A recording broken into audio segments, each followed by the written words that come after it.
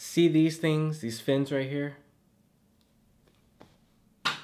Throw them out. I want something just like this. What is up, guys? It's BT back here again with another review. Today we're going to be looking at Fitbit's first attempt at stepping into the Bluetooth wireless headphone game. And that is with the Fitbit Flyers coming in at $129.99. Fitbit is already killing the wearable tech game as it is, so I was very excited to see them bring that fitness knowledge over into the headphone arena. So how do these stack up against the top dogs in the workout arena, the Jaybirds and the Boses of the world? Let's find out today. But before we begin, don't forget to hit that subscribe button if you haven't already for more quality content like this. Trust me, I got a lot more reviews coming. Alright, so let's talk about the comfort and design. In the box, you're gonna find the headphones, a carrying pouch, the standard wing tips, and they also have added in these fins that we're gonna talk about a little bit later. The earbuds themselves have a nice feel to them. The materials that they use, the cord to the metal accents on the side of the earbuds are all real standouts to me. The remote feels similar to the Beats X, but a little bit more solid feeling and less movable parts. It has the press play button. It has the volume up and down rocker as well. At first sight, these looked like the long lost little brother of the Bose SoundSport Wireless. And I thought that they would fit similarly. I thought they would fit kind of the same, but they are completely different in the way that they fit into your ear. These use the standard silicone tips that you just press into your ear canals, unlike the Bose that just sit outside of your ears. They then use these fins to go into the crease of your ear. I found these fins to be just absolutely horrendous. And I almost gave up on these headphones when I first got them. Almost immediately, I almost wanted to just pack them up and ship them back. But I calmed down, took a breath, I looked into the box, and there was these wings are the saving grace of these headphones. And I think that they should just throw out the fin idea because large or small, these just do not fit well. And I would imagine, unless you have a very specific ear shape, that these will fall out for you too. With the wings though, they are some of the most secure and comfortable headphones on the market right now. I kid you guys not.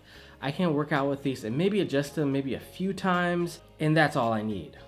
Fitbit also integrated a cord shortener on the back, but I found that this causes more friction and leads to the earbuds falling out, as opposed to just leaving the cord hanging on your neck. So these are the perfect workout headphones in my opinion. As far as fit and comfort goes, let's see how they fare in the sound round. Sound, boy oh boy, let me just tell you guys, you don't even need any custom EQ profiles for these. You don't need any fancy apps, no nothing. These things fly out of the box. Fitbit Flyer, fly, get it? Just incredible is what I'm trying to say. They have two modes. Their signature mode, which is incredible right out of the box. It's balanced, it's very warm. Listening to guitar strings is an absolute pleasure with these headphones. Mids are a little bit more laid back in this mode, but still the clarity is there, even in the highs. And this signature mode is what I use most of the day. Then when I want a little bit more of a bass boost for that emotional charge in the gym, I switch over to their power boost mode. And you do this by just pressing the up and down volume buttons at the very same time. This in turn will bring up the lower end, including the bass, and bringing up those mids, making them more forward and making them an absolute snack for your songs with vocals. You can tell that they made these headphones with workout enthusiasts in mind. I pushed through my cardio with ease. They worked great on my bike, on treadmill, they worked well on Stairmaster, they worked well with doing dynamic jumps. All of the above, just perfect. Oh, and did I mention that the soundstage is absolutely bonkers. Best sounding earbuds that I've had the pleasure of trying out by far.